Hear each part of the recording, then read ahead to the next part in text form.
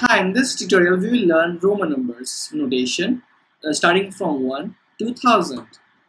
So 1 in Roman numbers notation is I, then 2 is 2 I's, then 3 we have 3 I's.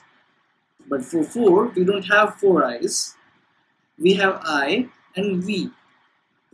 So we can see that 5 has the symbol V, and over here we have 1 and 5. So 5 minus 1 is 4. So in Roman notation we have IV.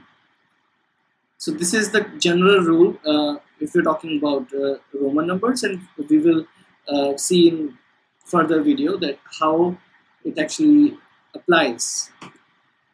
So for V it's for 5 it's V, for 6 it's VI. So if there are two consecutive symbols, then it adds up. So like V and I. So it is 5 plus 1 6.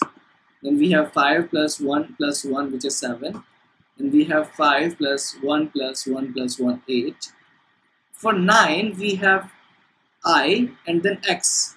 So since X is the symbol of 10, we have I just before X, which means that 10 minus 1, which is 9. So in Roman numbers it's IX. Then for 20 we have XX. For 30 we have XXX. For 40 we have XL. Since L is the symbol of 50, if we are having X before L, then it means that 50 minus 10, which is 40. Then we have LX, which means that 50 plus 10, which is 60. Then we have L plus X, which is 70. 50 plus 10 plus 10.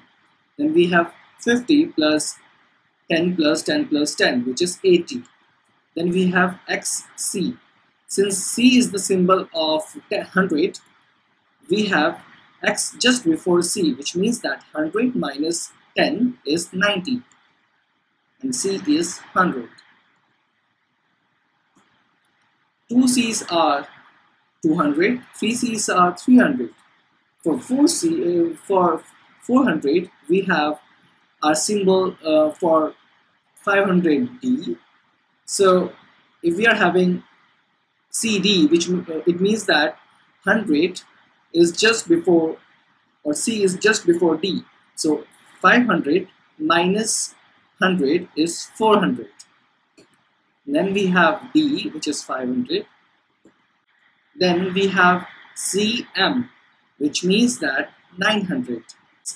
M denotes 1000, and we have C just before it, and it means that 1000 minus 100 is 900.